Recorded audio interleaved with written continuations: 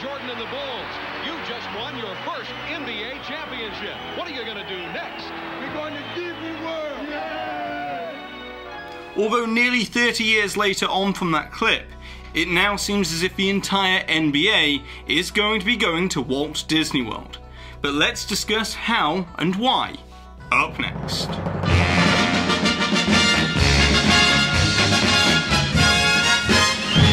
Hi there Waltonaires, I'm Jack and this is DSNY Newscast, and first of all I just want to start off by saying that obviously I'm no expert on the NBA. However, I do want to address this topic through the lens of what this means for Disney, as it's going to be fairly important. So with that being said, let's get straight into it. As the NBA was the first major US sports league to suspend its operations on March 12th, as the NBA Commissioner Adam Silver later confirmed that 10 players had tested positive for COVID-19, and so the decision was made to put the 2019 to 2020 season on hiatus. However, throughout that time period, concepts for a possible resumption were being explored where the rest of the season will be played at one or two designated locations, with the two frontrunners being Las Vegas and Walt Disney World. Now this idea was titled by some as a bubble site proposal, where the locations being considered would need to have ample nearby accommodation, a strong closed-circuit transportation system,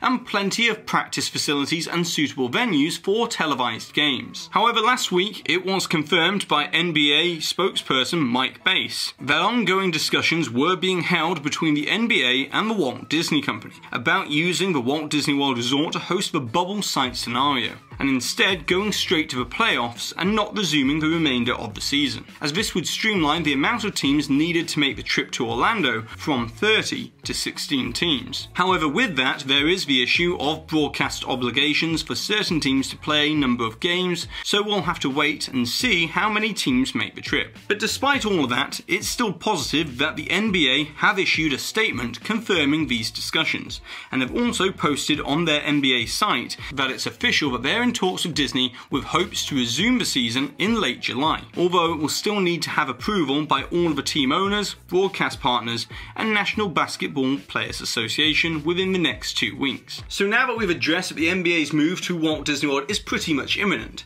let's now discuss what this will mean for the logistics behind it, and also what the effects of this might be on Walt Disney World's reopening. As first of all, it should be clarified that when the sports media say Walt Disney World, what they really mean is the ESPN Wide World of Sports complex. That is a 255-acre campus located on Walt Disney World property, just south of Disney's Hollywood Studios. And this complex usually plays host year-round to numerous athletic, cheerleading, soccer, baseball and basketball competitions, including the Junior NBA World Championship as well. And so it makes complete sense that the NBA would be interested in this location, as the complex has the Visa Center, which can be split up into 3 courts, the HP Fieldhouse that can be split up into 2, and then the arena, which has the flexibility of being split up into 2 full-size courts or 4 auxiliary courts. So what all of this means is that the complex will be able to provide sufficient training facilities, practice areas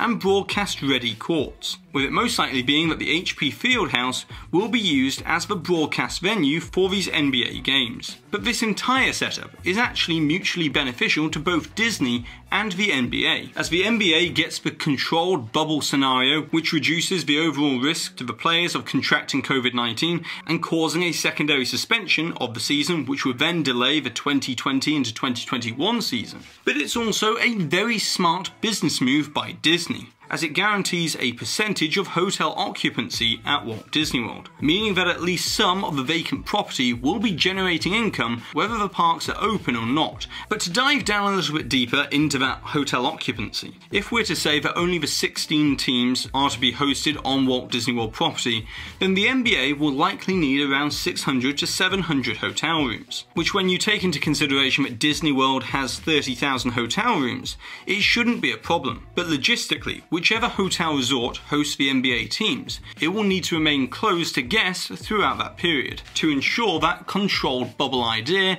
safeguarding the health of the players. And it will also need to be in close proximity to the complex. But whichever hotel is chosen, the main objective will be not just to have the capacity, but also the ability to close off that resort from the rest of the public and have increased security to ensure the privacy for the NBA. But most importantly, from a Disney fan's perspective, it also offers Disney incredible free marketing exposure during every game, as it will surely be mentioned that the games are coming to you live from Walt Disney World, which is an extremely valuable branding opportunity that keeps the resort in the forefront of people's minds at the beginning of this economic recovery, and also raises more brand awareness ahead of the resort's 50th anniversary in 2021. Although this extra media exposure could also be seen as sort of a double-edged sword for Disney. As with the NBA discussions and also interest from Major League Soccer to potentially use the wide world of sports complex, all of this is most likely playing a big factor in Disney's extremely careful and highly cautious approach to their phased reopening plan for Walt Disney World.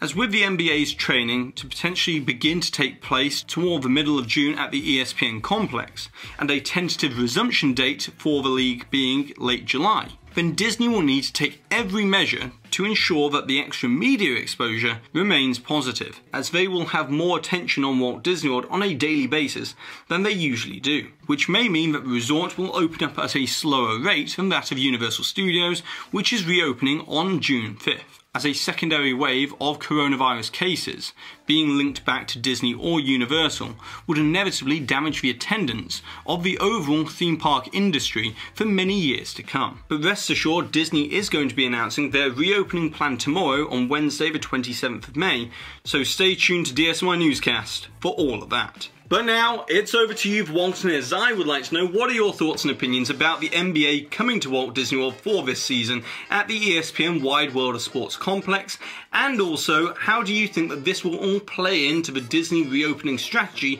around Walt Disney World with extra precautions and also the extra media attention? And also, don't forget to put the timestamp for where the hidden Mickey appeared somewhere in today's video, along with your suggestion or your comment, to be in with a chance to win one of these official DSNY Newscast enamel pins. And congratulations to this Waltoneer here for winning this suggestion from a previous video where we were talking all about Disney Springs reopening. And so that's it for today, so be sure to go ahead and subscribe down below if you're new to this channel, turn on the notification bell so that you always receive an update, and also if you've enjoyed today's video, be sure to give this video a massive thumbs up as it really does help this channel out. And I've been Jack, you've been you, and I'll see you real soon.